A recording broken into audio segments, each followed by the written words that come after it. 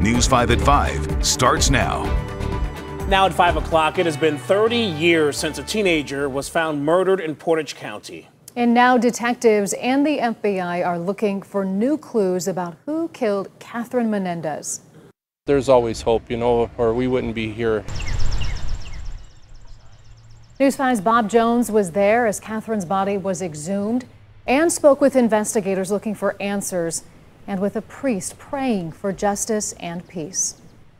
My concern for Catherine is that I want the woman to rest in peace. Father David Weichart watched and prayed as investigators from the Portage County Sheriff's Office, the U.S. Marshal Service, and an FBI evidence collection team exhumed the body of Catherine Menendez at St. Joseph Cemetery in Alliance, where she was laid to rest in 1994 at the age of 17. I am here just to be a presence, and so that the body is, I can make sure that the body is handled in a reverent way. Chief Deputy Ralph Spitaleri says the exhumation 30 years after the murder took a lot of finesse and care over a 3-hour period, removing a concrete vault and casket from the ground and collecting evidence under a big white tent. You do not want to disturb any movement within the casket as you're pulling it out. Investigators say they've been following fresh leads over the past 2 years and got a court order to have the body exhumed. They're hoping significant advancements in DNA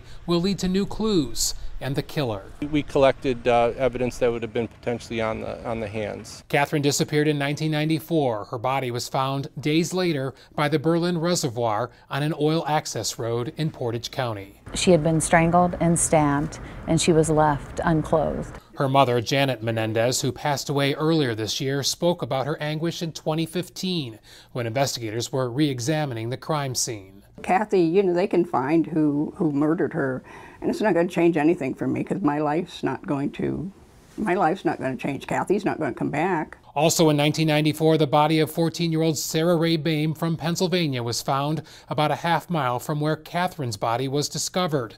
Detectives say it's possible the same person is responsible for both killings.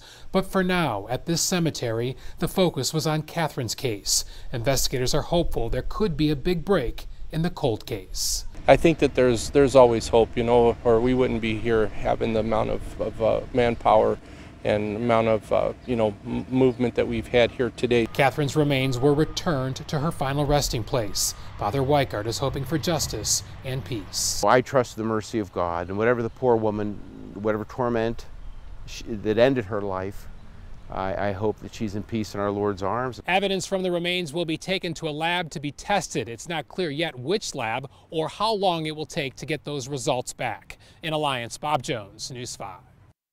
Think about their families, what they're going through all over again, too.